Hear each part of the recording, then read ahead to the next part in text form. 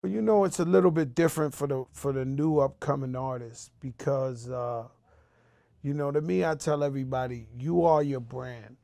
So as an artist, you have to preserve your brand. You have to preserve your relationships. This is all about relationships. Steve Lobel, we working.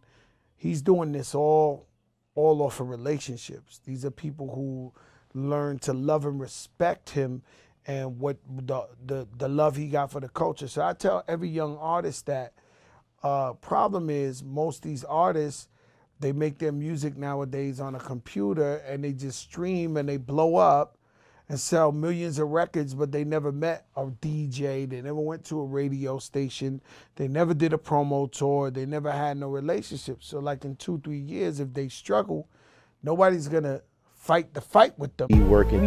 We working. A lot to learn. Now we working.